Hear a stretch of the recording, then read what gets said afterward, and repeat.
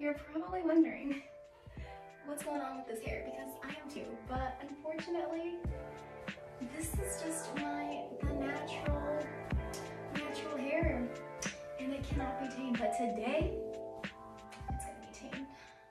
I'm gonna do it myself, because what better way to mess up than to not do it with a professional? So that's wrong. you should probably get your hair done with a professional, but I'm trying to look cute on a budget because tough times, guys. The color that I'm dyeing it is dark blonde, and this is the color result. Not exactly sure what the end result is going to look like, because with box dye you just never know what you're gonna get, but I'm trying to get rid of the orange and brassy caramel tones that I have in my hair that I created with other past box dye. So I'm just gonna open the box here and I'm gonna fast forward and I will show you guys the final results.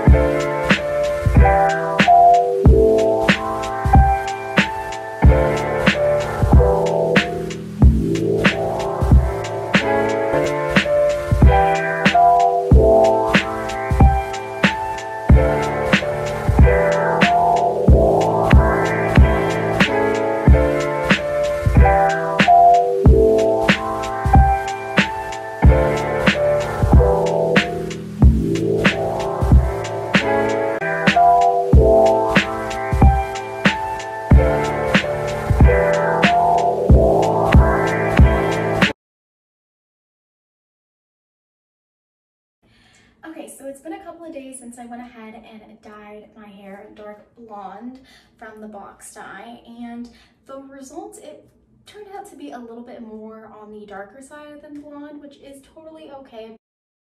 So yeah, I mean, the brown, it's definitely okay, but I will be adding in box dye highlights to my hair, so stay tuned for part 2 where I'll be adding in box dye highlights to my hair. I know you heard me, box dye. Give it one more shot, and I really just want to add in dimension to my hair because now I have that one solid color, so hopefully I can make that happen.